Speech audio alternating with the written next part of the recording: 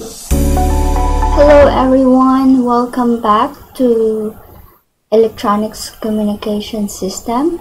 So again, I'm Raan, and we will start our topic with the introduction to communication system. Just to start with, okay, let's move on to the next page. So here is the picture of Samuel Morse here. So in 1837, Samuel Morse telegraph was considered as the start of practical electronic communication. It was not the first system to use electricity to send messages. Though not electronic, it had all the essential elements of the communication system.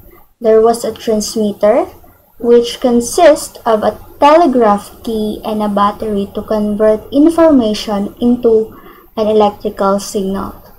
And then it has a receiver, which is represented by the sounder that convert the electrical signal to a sound. And also we have a channel, a transmission channel, which is considered by using the wire on the pole. So, to illustrate the history of electronic communication system, we have here a timeline of the electronic communication system history. First, in 1837, the telegraph of using Morse code was utilized. Then in 1866, we have the first Atlantic telegraph cable. In 1876, there was an invention of telephone. In 1887, Marconi developed wireless. And in 1901, Marconi transmitted radio across Atlantic. In 1906, radio communication using the voice. In 1923, there was an invention of television. In 1948, there was a first electronic computer and transistor was invented. In 1969 rather, the birth of internet. In 1971, the first microprocessor was developed. In 1986, we have the mobile telephone. And 1988, we have the World Wide Web. And with that, as some sort of history, we have been utilizing the benefits of the technology that has been developed in the recent years. So, in these trying times of pandemic, so what can you see here? There is a tower yet with representing the communication system. So, in these trying times of pandemic, communication system play a vital role in how we associate with our family, friends, colleagues, and even in our classes today. So, this would not be possible if we don't have the electronic communication from uploading and downloading of our files here. It cannot be sent to you if we don't have the internet today. So communication was one of the first application of electrical technology. So after that, after mentioning this technology of communication, now we are going to discuss the elements of basic communication system. So bear with me in the next slides for discussing the elements of basic communication system. So we have here the outline for our topic. So we have the elements of communication system, the time and frequency domain. So our learning objectives is to introduce the principle of communication system. First, we will be learning about the elements of communication system. Second, learn about the time and frequency domain.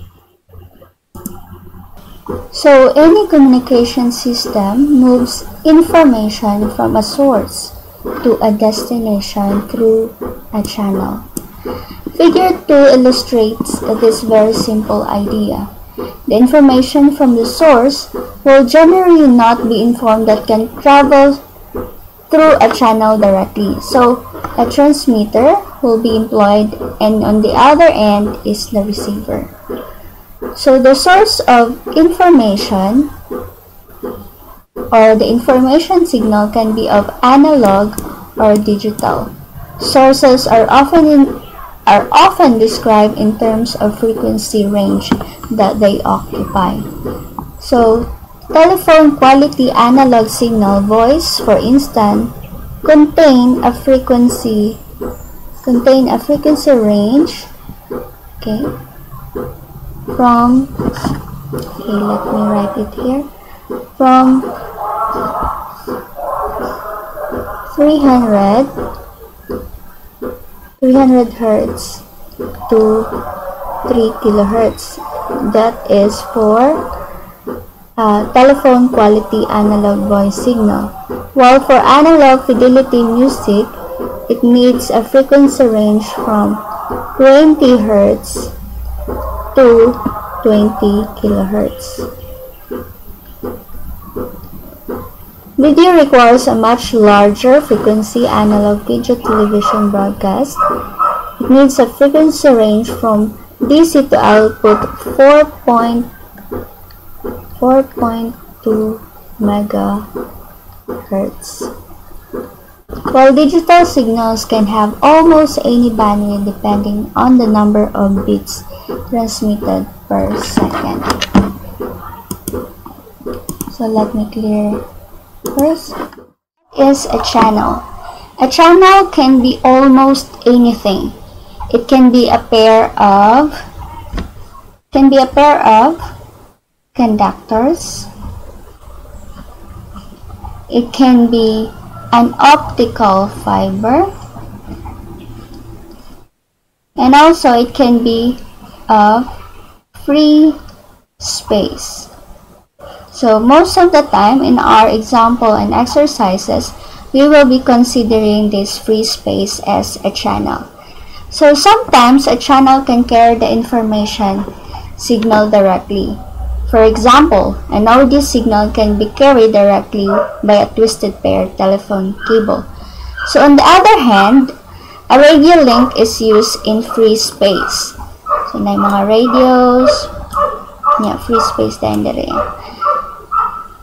But an antenna is used of innermost length would be required, and it is impossible to transmit without interference. So pareha ng natay mga bukid dere. Mo-deviate jud na ang signal. So na interference mahitabo. With that interference na mga distortion. Na possibility nga dili makaabot sa atong receiver. So with that, in such a situation, a require of carrier signal whose frequency will travel or propagate through the channel. This carrier signal will be altered or propagate or modulate by the information signal in such a way it can be recovered at the destination. So kini siya necessary o vital kaayo ang carrier signal. Kay kini mo oy i-altered or i-modulate by the information signal para ang signal makaabot sa receiver. So when a carrier signal is used, information signal or modulate are also known as modulating signal. So these three terms, information signal, modulating signal, and baseband signals, are equivalent in communication scheme involving modulated carriers. So they are just equivalent. So these terms or these terminologies are equal when we use modulated carriers. Okay? Carrier is generated at a frequency much higher than the highest baseband frequency. Usually the carrier is a sine wave and the instantaneous amplitude of the baseband signal is used to vary some of the parameter of the carrier. So radians per second in mathematics dealing with modulation makes the equation simpler. So of course frequency is given in hertz, so just recall sa basic AC theory, to convert frequency to radian, so we have the formula omega is equal to 2 pi f. Okay, so the modulation is done in the transmitter, and inverse is called demodulation, takes place at the receiver to restore the original signal. So a general equation for sine wave carrier is this equation. So we have E as a function of t is equal to E sub c sine omega c t plus theta. So where we have this following definition, E as a function of t is the instantaneous voltage, as a function of time, E sub c the peak voltage, omega c frequency in radians per second. So if you are given the frequency in hertz, just convert that first into radians, then t as a function of time in second, t is equal to time in seconds rather, and then theta, the phase angles in radians. So the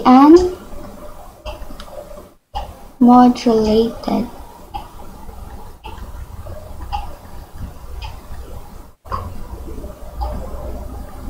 carrier. So the unmodulated sine wave carrier exists only at one frequency. So single sine wave exists only at one frequency, so it has a zero bandwidth. However, for modulated carrier,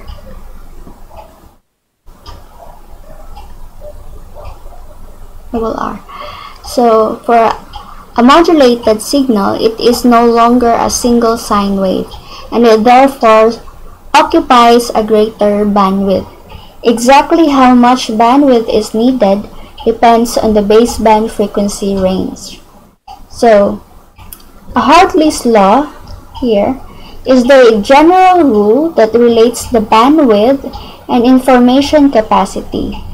It states that the amount of information that can be transmitted in a given time is proportional to the bandwidth for the modulation scheme. So again, we have this Hartley's law equation or formula, where I is the amount of information to be sent, and K is the constant that depends on the type of modulation, and T is the time available, and B is the channel bandwidth.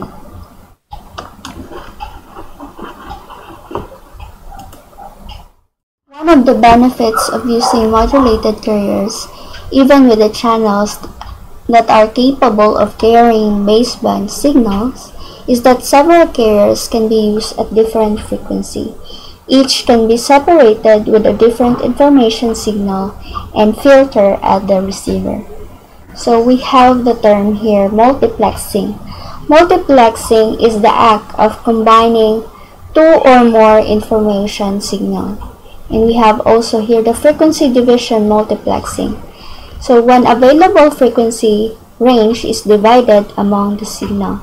So one of the vivid example in everyday life is the radio and television broadcasting. So we have here an example of frequency division multiplexing, in which the available spectrum is divided among many signals. So there are limitations to the number of signals that can be crowded into a given frequency range, because each requires a certain bandwidth. For example, a television channel occupies a bandwidth of 6 MHz. So here is the example or the frequency division multiplexing in the very high frequency television band. So for example, we have here channel 2. Channel 2. So channel 2 occupies a frequency range from 54 to 60. So it occupies a 6 megahertz bandwidth. So that is a basic requirement for a television channel.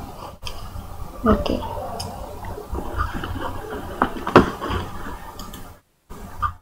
Alternative method for using single communication channel to send many signal is called time division multiplexing.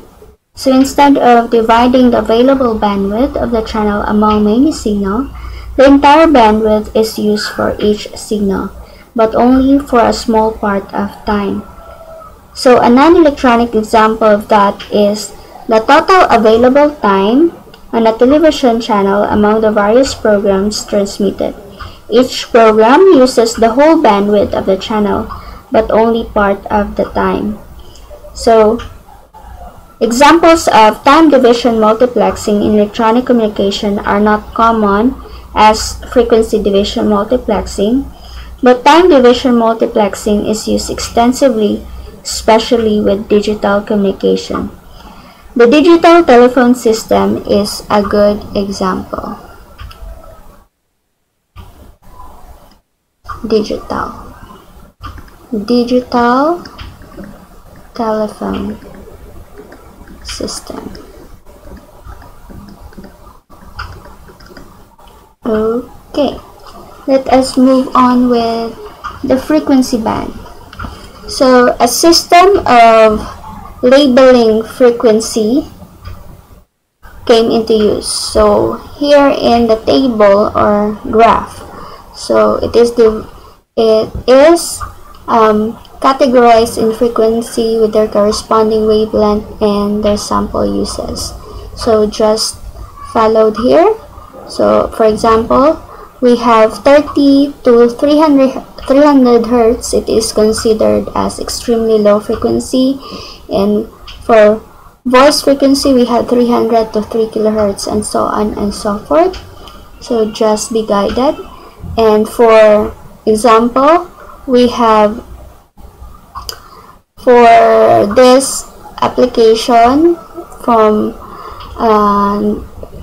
3 gigahertz to 30 gigahertz. So we have their sample uses. It is used in radar, communication satellites, microwave ovens, personal communication system, cellular telephones.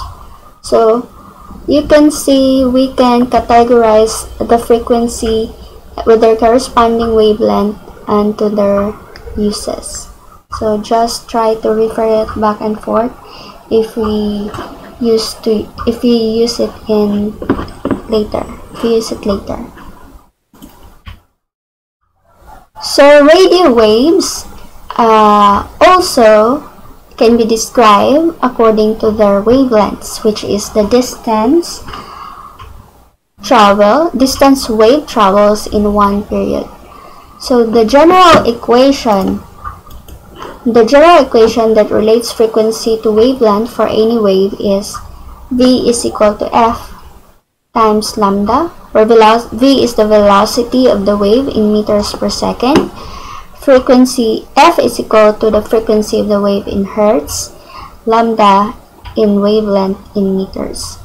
So for a radio wave in free space, as I've said, we were going to, for most of the example and exercises, unless stated, most of the time we are going to use free space as a channel. So for a radio wave in free space, the velocity is the same as that light, which is approximately 300 times 10 to the power of 6 meters per second. Let me write. I have not write meters per second. Meters per second.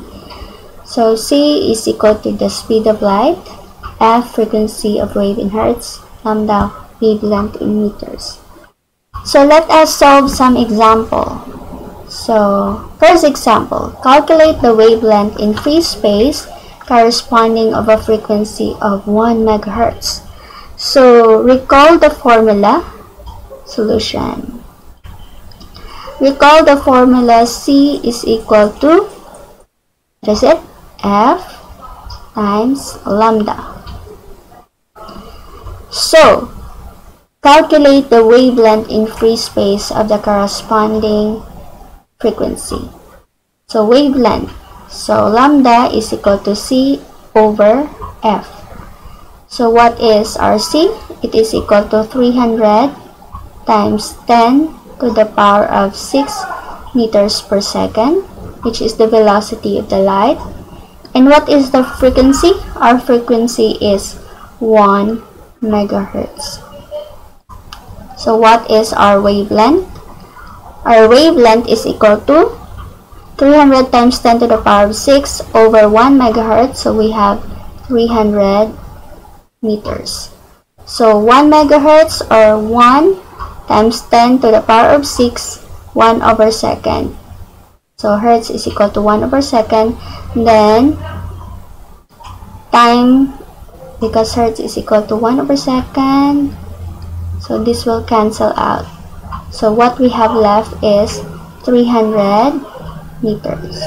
So the wavelength for the corresponding frequency of 1 megahertz for AM radio broadcast band is 300 meters. So for B and C, it is your assignment to solve it. Okay, so try and solve those wavelength for their corresponding frequency. For B, we have 27 megahertz for CB radio band, and C 4 gigahertz for satellite television. Any other changes in the baseband signal reflect a distortion. So it corrupts the signal. So there are many possible types of distortion, and listed here are some of the typical examples of distortion. First, we have the harmonic distortion. Harmonic distortion are harmonics or multiples of the baseband components that are added on the original signal. And we have intermodulation distortion. They are the additional frequency components generated by combining the frequency components in the original. And we have here also nonlinear frequency response, which baseband components are amplified more than the others. And we have nonlinear phase response. It is a phase shift between components of the signal. And we have noise.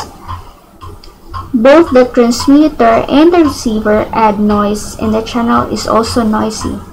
This noise adds to the signal and masks it. Noise will be discussed later in the next class, probably in the next chapter. And we also have interference.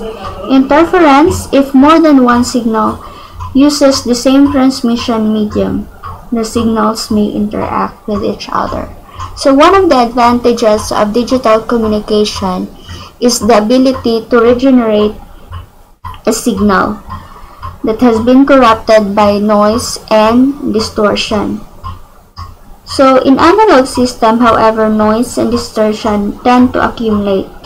So in some cases, distortion can be removed at later points if the frequency response of a channel is not flat but is known. For instance, equalization, the form of filters, can be used to compensate. However, harmonic distortion, intermodulation, and noise, once present, are impossible to remove completely from analog signal. So a certain amount of immunity can be built into digital scheme, but excessive noise and distortion levels will be reflected in increased error rates.